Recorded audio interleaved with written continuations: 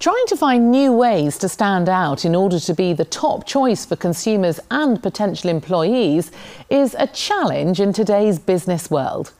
We sent Julie McDonald to one of the world's largest producers of acrylic, Lucite International, part of Mitsubishi Chemical Corporation, to see how it inspires its workforce.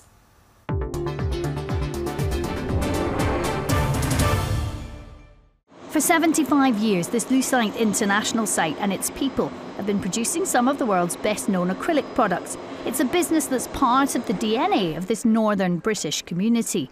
It is a massive employer in the local area, and our aim has always been to continue that. So we want a sustainable future for the chemical industry, and particularly our site here at Castle on Teesside. Melanie Jury is the site's director. She started her career here as a chemical engineer and now runs the plant, providing opportunities across the generations and in a variety of engineering, scientific and commercial disciplines is vital to the future of the business. Actually, when we take people on, we want them to be our future leaders. We have people coming from school who start when they're 16 and do a production apprenticeship. You can have people coming from universities, or you can have people with degree level apprenticeships, so they start at 18. And all those types of people of all those different routes have made it to the very top in our organisation. Here the focus is on producing acrylic, but it's also about developing and creating that team of diverse and powerful, talented people to drive the business straight into the future. Working on Lucite's largest site are colleagues Derek and Fred. Derek started in the chemical industry after a career in the armed forces. Fred arrived here straight from school. I came here from the military. There was a lot of transferable skills I could bring with me. People might think it's quite a boring place to work and it's all just following procedures. It changes massively. You see new things every day, meet new people. It's a good place to work. We had vessel change-outs on the AMI cooler. Fresh from delivering a recent shutdown on site is Jamie Foster. He manages turnarounds, one of the most critical times in the operation of a plant, which can have a profound ability to affect its financial future.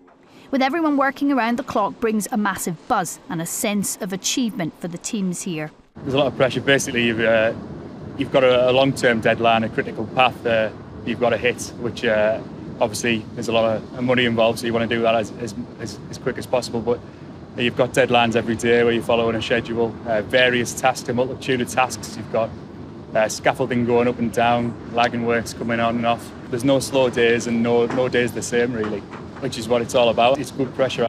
Off-site at Lucite's pilot plant, chemical engineer Hussein Amin showed me how Lucite designed new plants while optimising current sites using scaled-down pilot plants. It's amazing to think that we start at even lab scale on the bench top and then to this stage and then up to a full-scale plant. It's incredible to see how that transition happens, and for me that's why I love engineering, taking a small idea and turning it into a full-scale plant that produces thousands of tons.